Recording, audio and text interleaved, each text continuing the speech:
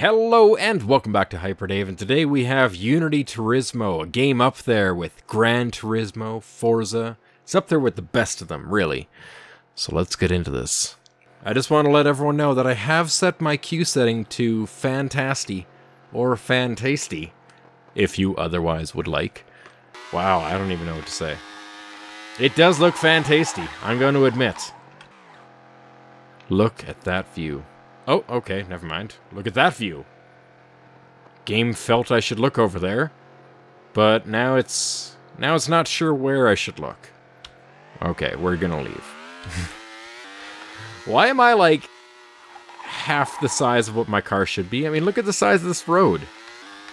I'm tiny. I look like a little RC car on it or something. Oh wow, look at that ocean. That is pink as fuck. Jesus. No one's gonna be swimming in that anytime soon. Oh, and there's some more pink stuff right here. Okay. Just a spill from the factory. They don't give a shit. Oh, wow, this thing has a turning radius of a bus. God damn, that isn't a selling point. I like how the speedometer tells me my speed down to 5 or 4 decimal places. That is both relevant and interesting.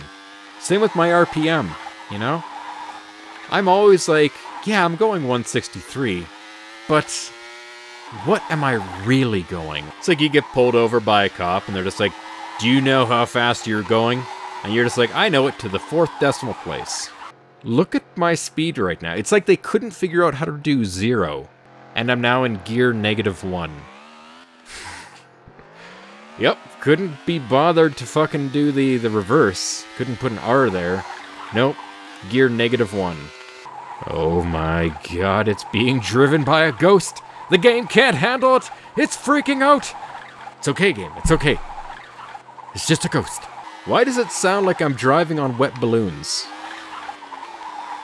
I don't think it should sound like that. Oh, there's our good Pepto-Bismol ocean over there. Yeah, everyone loves taking a swim in that. Alright, I'm gonna try braking here. Okay, I'm hitting it. Oh, whoa, okay. Those are good brakes. You know when they do nothing, and then they instantly lock up. That's quality. That is quality. No anti-lock brakes here. No, you're pumping those things.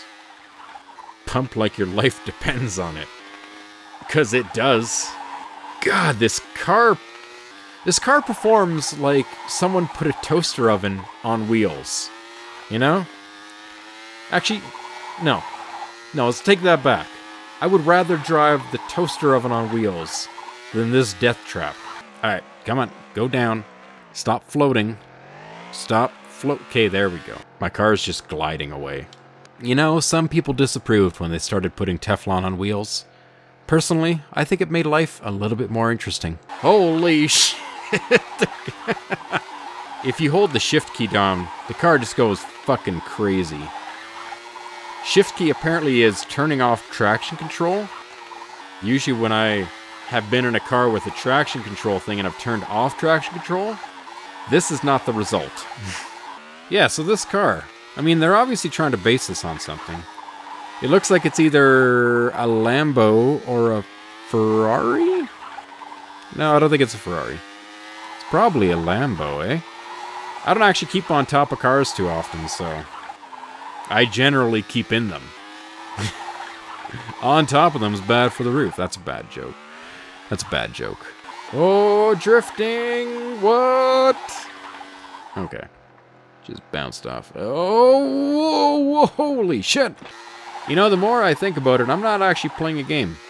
I'm just moving something around a map. There's no objective. There's no nothing. Alright, I'm done with this game. No. That's it. That was Unity Turismo, and what can be said aside from this game loves their decimals, you know? Like, look at that. RPM, 3 decimals. Automatic transmission speed. I don't know why they say that, but 4 decimals. And look at that. My Fantasty settings are decimals as well. I mean, that one doesn't even make any sense. Why are there decimals there? Hope you enjoyed, and as always, have a good one. You know, I just want to take this time to say a little public service announcement about decimals. You know, you may think it's funny, telling an officer, yes, I was driving 97.45 kilometers an hour. But that's just where it starts. Then suddenly your friends are offering you fractions, and you think, oh, that doesn't sound so bad. Maybe I'll just try a little fraction. Next thing you know, you're passed out at your table, sitting beside a calculator and a 40 of malt liquor, wondering how your life went so wrong. You can have an irrational number, but you don't need to be an irrational person.